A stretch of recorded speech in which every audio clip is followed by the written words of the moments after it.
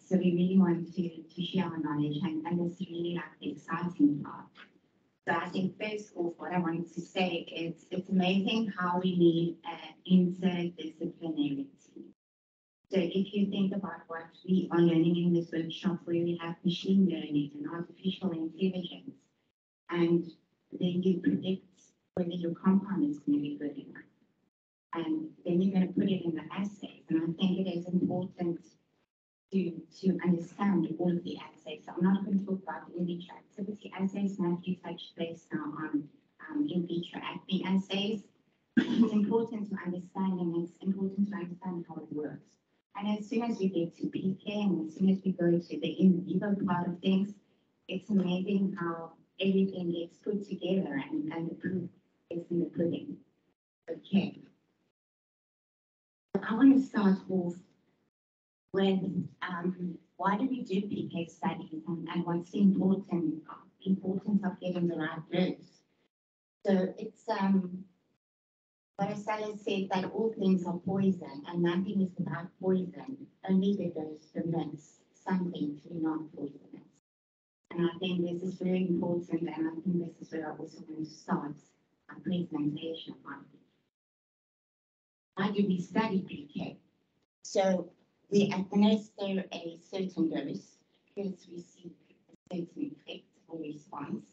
Doesn't matter in which disease area you're working, whether that is TB or whether that is malaria or any infectious disease. And linking the dose and the response is really like the chain of reactions. And we can predict this chain of reactions and what we think is going to happen. But as soon as you go to an in vivo situation, it can give you surprises along the way. And it's great because that's actually the area where you build the puzzle. And for some series that you might be working in, or whatever, you can see that for this specific series, we really have this problem. So then you can always go back to your modeling and, make your model even better to include maybe like other factors like plasma protein binding or whatever the case may be, something that you need to take into consideration. So it is always an evolving loop. So just defining PK and PD. So pharmacokinetics can be simply defined as what your body does to the drug. And then pharmacodynamics is actually the opposite of that. Okay, so what the drug will do to the body if you have a certain disease. Okay. But you guys can hear me on the microphone. Okay, so pharmacokinetics, and I'm thankful my friend Matthew gave such a beautiful introduction to acne. So in an in vivo situation, you actually have a very similar effect going on in the body, where we have a liberation step, absorption, distribution, metabolism, and excretion. This is now a very dynamic system where everything needs to come into play to get the desired effect that you're looking for. All right, so today I really want to focus. So I know, and even as I stand before you guys today and being a DMPK scientist, I don't think you ever stop learning. I think it's a ever learning process, and I think especially today you guys might feel like this is a lot.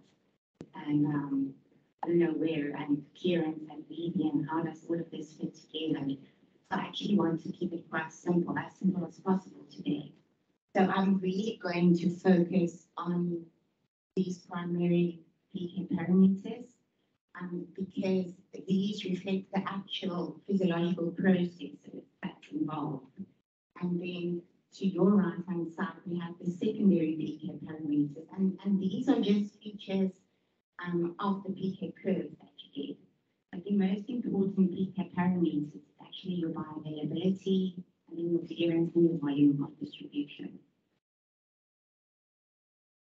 So absorption, I'm not going to focus too much on this because Matthew actually went through quite a bit of detail with the in vitro acne section for this. So like Matthew also mentioned, absorption is the movement of an unchanged drug from your site of administration into the circulation, into the blood. And it is determined by the physiochemical properties of the drug, is determined by the formulation of the drug, and then also the routes of administration. And these various routes of administrations for various diseases. You can think about, even in malaria, there's two, there's IV administration and there's oral administration. And inhalation as well a lot now. With COVID-19, they actually really more inhalation administration of compounds. Okay, so very, very important, and Matthew also touched base on this. Your drug must be in solution to be absorbed. Okay. So if we think about barriers to absorption, so this is quite something, and I think if I can share quick fixes with you guys today, this is something it differs over species. How your cytochrome P450 enzymes are expressed. And in the human, for example, 384 is mainly expressed in the liver. But for example, in a primate, this is actually a cytochrome P450 that is more abundantly expressed in the intestine. So often when you do pharmacokinetic studies, you will need to do it in rodents, and then you move to higher species. Often they include like a monkey species, and then they see all of a sudden a signal bioavailability is disappearing. And this is often the cause. It's just because that enzyme is more abundantly expressed in the intestine. Okay, so now we're taking the drug. Swallowing the pill. It is going into the stomach. There's already, the solution plays a role in how this compound will go into solution. And then it goes into your small intestine. In your small intestine, that is where the first barrier is for absorption, because actually in your small intestine, you also have the cytochrome P450s. There can be metabolism, there can be efflux transporters, PGP, Matthew touched on that. And already some of your drug might be metabolized, and only 30% will end up in circulation. So now this 30% is going to enter the liver next, where you also have your cytochrome P450s. It will be further metabolized. You also might add some efflux transporters, PGPs, for which it might be a substrate, and that can also influence your bioavailability at the end of the day. So I think whenever you guys think, and as you move through the project, whether you're a chemist, whether you're a biologist, it really doesn't matter. But I think this is really an illustration not only of barriers to absorption, but how important clearance is of your molecule, and how that will really have a great effect on your bioavailability at the end of the day. Okay. Right, so what is bioavailability? So bioavailability represents the fraction of intact drug that is systemically available to reach, that will reach the circulation. So just to put this into a picture and also to take us to the next slide, just as an example, if we decide, okay, now we've done with the machine learning, we think we have our compounds, they've actually confirmed activity in your in vitro assays, active against parasites or bacteria or whatever it might be. You guys have predicted the acne properties of this compound, and it's also really looking good. It's looking good in the in vitro acne assays. Now you're thinking about doing an in vivo PK study. And so guys will come in, you will have chats to the DMPK team, and they will tell you that we need both an oral and an IV leg, or the IV leg definitely. The reason for this is you're actually putting that compound, making sure that it is in solution before you dose, and you're actually putting it into circulation. So what's happening there is 100% is available in circulation. Now you have a second thing, whether that is IV intraperitoneal administration or oral administration, it doesn't really matter. But that administration is going to go through the whole process of it's going to be at the different pHs and the stomach moving into the intestines, so the is going to play a role. It's going to have to be permeable. It's going to be metabolic unstable or metabolic stable, but it's really going to go through this whole process. And at the end of the day, you're actually going to get an area under the curve for that administration. So in this example, this is an IV administration area under the curve and then an oral administration. Because you know in your IV, your compound is 100% bioavailable. You're now going to compare the area under the curve that you get from your oral administration to that of your IV, and you can be able to determine bioavailability of your compound. Right, so normally the area under the curves, it is determined by trapezoidal rule. This is mostly used in non-compartmental analysis, most other ones as well. And why is bioavailability important? It is important because it's going to play a role in determining the dose that you need for your clinical study. So this is really the part where the building puzzle starts, where you know what your activity is in vitro. Maybe you have confirmed activity in vivo as well in the disease model. You know what your peak is in various species. And now you're going to do this A-matrix scaling to see what will you need in human. Okay, so this is why this is important.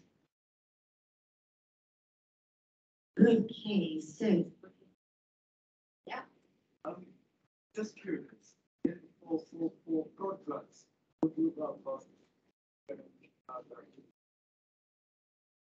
so with prodrugs, so you can, do you mean you have a compound that is not active and it will be metabolized to active? Yes.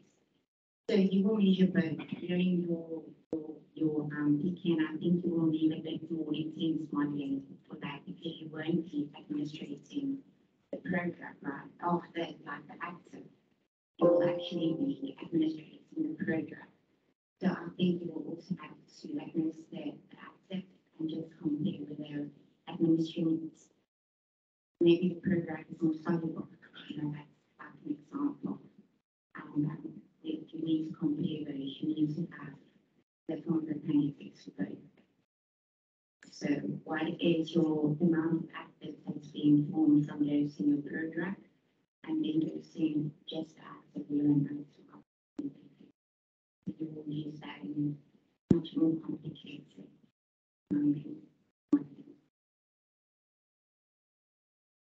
All right, so volume of distribution. This is something that, and I probably say often, these very good publications like by Dennis Smith. He's one of our consultants for a lot of our projects, and we have had great learnings from him on volume of distribution and clearance especially. So all of those publications are available, and until this day, I still go and read publication on volume of distribution because it is something that is so apparent. It's not easy to understand volume of distribution. Oh, Matthew, we need your the laptop is going to die.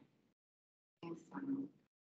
All right, so it's important. So volume of distribution is a proportionality factor that relates to, if we look at this equation,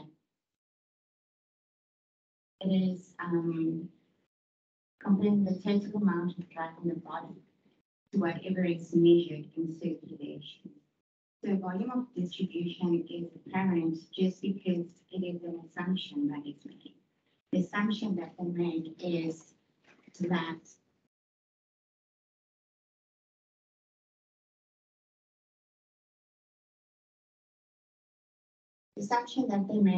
that you will take a certain medication and it will be absorbed into your circulation and it will reach a steady state in circulation, and at that steady state concentration, it is that the concentration in the entire body is the same as that in circulation. So it's equilibrium being reached. Okay, so how do you interpret volume of distribution. So in humans, if it is less than 4 liters, it is confined to plasma. Between 4 and 14 liters, it is distributed throughout the plasma and whole blood cells. And then greater to 42 liters, it is sitting in the tissues. So this is quite an important thing, especially like Matthew also mentioned, when you think about the different disease areas. Malaria is in the blood, so you would want your compound to be in the blood. Okay. TB is sitting in your lungs, so you want your compound to actually reach that granulomas and to be able to penetrate and to kill the bacteria. Okay. Right. So the volume of distribution actually provides very little information about the specific patterns of distribution. And it can be distributed to the fatty tissues, to extracellular fluid, and to specific tissues. There in the blue block boxes are just, again, a few quick fixes that we shared with you guys. It's nice to learn these lessons early on. To better understand the volume of distribution, whether it's a intermediate or high volume of distribution. All right, so why is volume of distribution important? It is important because as soon as you do that oral administration, your compound is going to be absorbed in circulation. And at some point, that equilibrium between the body and your circulation is going to reach a steady state of concentration. And for your compound to be active against the disease area that you're working in, you actually want to know what the loading dose will need to be. So often for a lot of medications on the first day, you will need to take 600 milligrams, for example, and on day 2 and 3, you will only take 300. The reason for that 600 is you want to reach that steady state. Okay, so with us being in a modeling course this week, this is also something that's normally modeled. You know, what will be needed and what do we need as a learning person and how do we do this? Okay. Right, unbound concentrations. So I cannot emphasize how important this is in drug discovery and development. It is lessons that myself and Matthew, and I think the entire DMPK team really only learned a little bit later on. We looked like we when we went into this, and so I'm happy to share this with you guys early on. So yes, segment is important. All right, so only unbound drug diffuses into the tissues and have the effects that you needed to have. So again, I've listed a few fixes for you guys. This is all on the slides and you have it available. So whenever you deal with PK, you know, you can always go back and just check, okay, my drug is acidic, so it's most likely going to bind to albumin and so forth. So your fraction unbound depends heavily on your affinity for proteins, and then your protein concentration, and then of course the concentration of the drug. Clearance. So Matthew also touched on this. Clearance is actually the metabolism and excretion parts of the in vivo acne profile. So that is how your drug is metabolized in the liver, and then how it is, like Matthew also mentioned, the metabolites in the liver, and normally they are renally excreted. So clearance is very important, and I think in the workshop we're gonna, I think this is going to become more apparent to you guys of, you know, the importance of something, because often you see a clearance value and then you think, well, what does this mean? You know, how do I interpret this number and I don't understand it. The way to interpret clearance data is, in vivo clearance data, is to look at the total hepatic blood flow of the animal. So normally all of the human, and normally this is divided into thirds. So for example, mouse, here the total hepatic blood flow or hepatic blood flow for mice is 90. So then 0 to 30 will be classified as low, 31 to 60 will be classified as moderate, and then 61 to 90 will be classified as high clearance. Okay, this is based on total clearance. We're going to have a closer look in the skills workshop at intrinsic clearance and give our unbound clearance. And that is actually the important element that you want to optimize when you work with various drugs. Okay.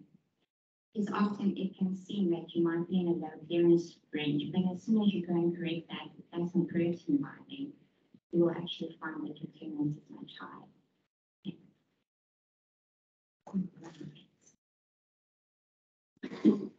So this is now a really fun part. Done your PK work, you have done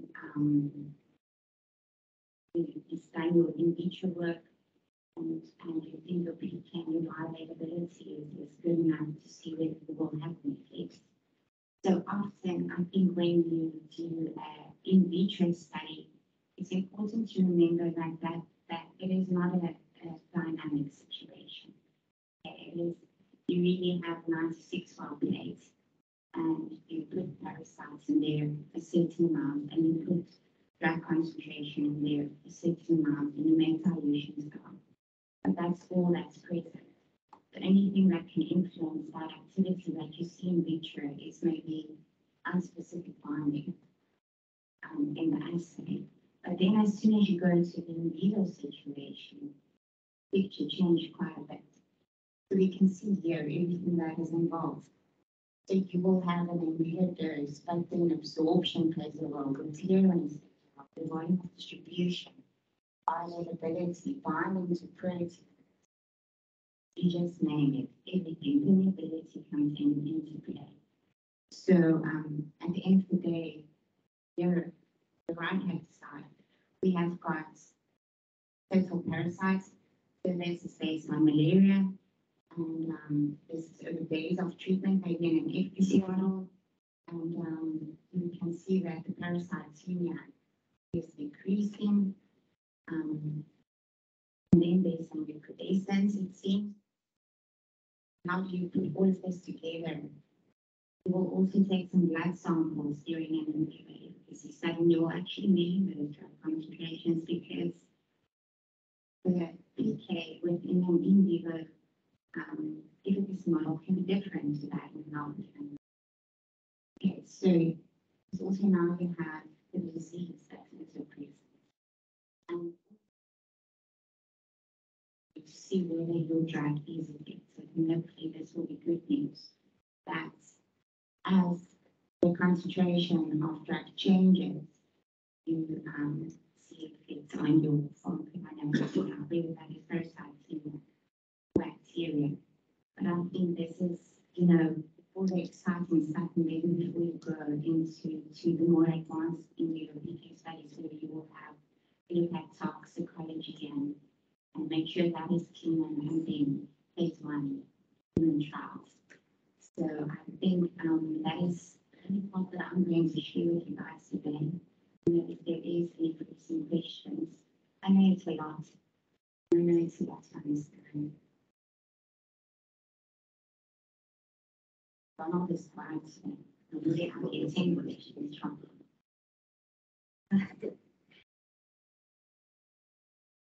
I think.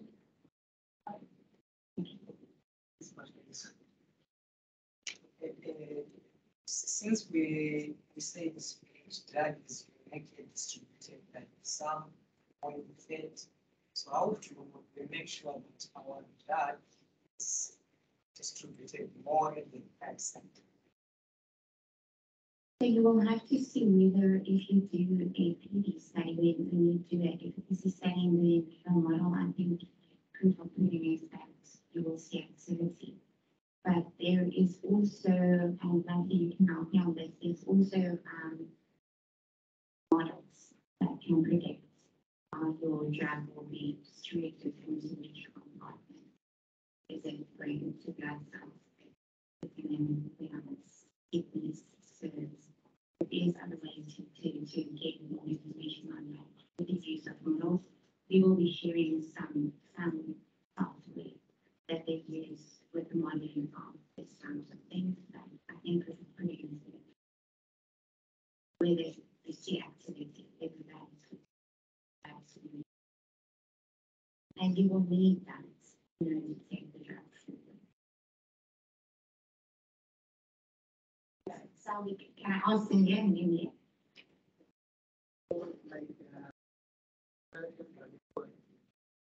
Like goal is basically one goes pure or something like I'd be interested to see how that model will be, what will be applied. Really achievable. Okay, so Sally is asking me the million-dollar question. His question is, in the anti-malaria field, they're really pushing for a single dose cure. They want to compound that with one dose you will have a cure. And he's asking how that model will look like and do I think it's achievable. So I have got some, this is completely my own opinion. So I think it's also something important to remember that the population affected by malaria is mostly children and pregnant women. So my opinion of that is the single dose is quite a high bar for cure, because often, you know, that will be a higher dose that you will need to get because it's a single dose. And often with a higher dose, you run into trouble with tox. You know, that you will also hit off target. Will have off-target activity as well. At the end of the day, for me, I think it is actually better a low dose than frequent. Just for safety reasons, I think, especially in children, pregnant women. I think it's very high bar and it's a good question. Yeah. I want to know.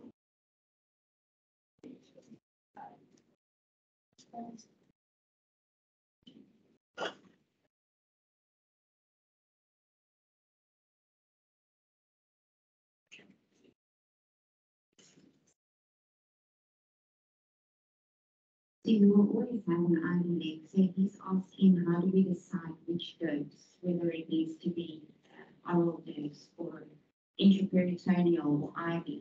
So I think in a PK study, you will always have an IV dose because you need that one day where you have the compound 100% bioavailability. You need that bioavailability. But then another factor to take into consideration is the disease area. What is the limitations to that, and what is the space that you can move within that disease area? So we have often had, for example, cancer compounds, often you see their bioavailability with intraperitoneal administration compared to oral administration. So because they make loss of some of the metabolism protected. So I think for any disease area, and you also have to think about when you take this compound to the market, what is the cost going to be involved in the administration routes? Who is the patient population receiving this or the oral drug? You know, easier to get an oral, liquid stream than having to go IV or get some people on one night. But you will see that if you have big mechanism issues, then often you will be considering IV. It is something as a non-human simulation. So I think it's very dependent on the business area. Sometimes the one that will have benefit parents, foster parents,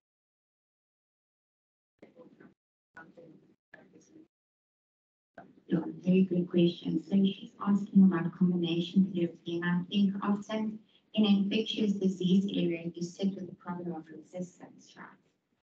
So it is not often that you give a monotherapy. Mostly drugs are, they give a combination therapy kind of also to protect the one and only the most options of life for the two going in. And it is exactly as you say. Often, if you think about the anti-malarial field, you will have an artemisinin, which is extremely is the parasite, but half-life is very short. So you will combine that with something that has a longer half-life to mark up with, just seriously parasite set, because often immunity don't set the synchronized infection pregnancy. And venereal drugs are in a certain stage of it. Seems true.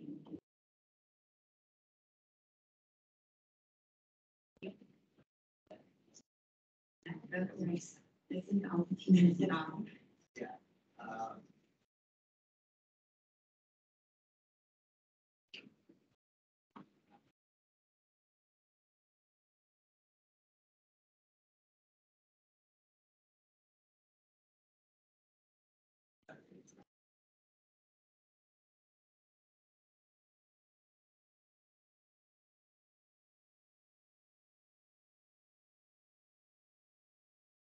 Okay.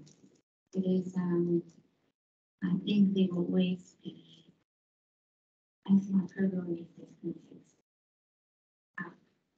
Especially with the drugs they use only very small. And it also gives pathogen that's extremely resistant.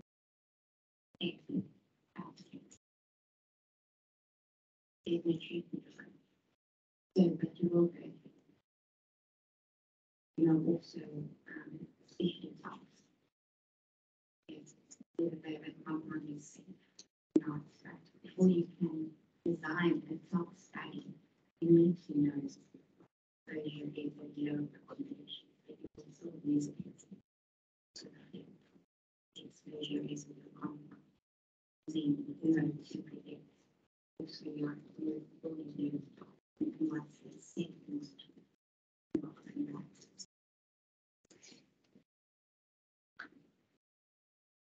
That's the part of this question.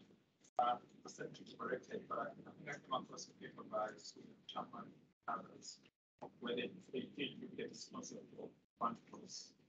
One of the suggestions which they made was to say, the highly people they have a chance of surviving that kind of scenario because they didn't tend to be bound to all and also for this over time. So with that now in mind, because I remember when you see say emphasis on unbound drugs, but then not necessary to get that bound. that is exactly why it's important. And I think it's important thing to remember when you think about compound binding to protein is very dynamic process on board. So it's not that it's binding is it's dynamic process. So that is why you have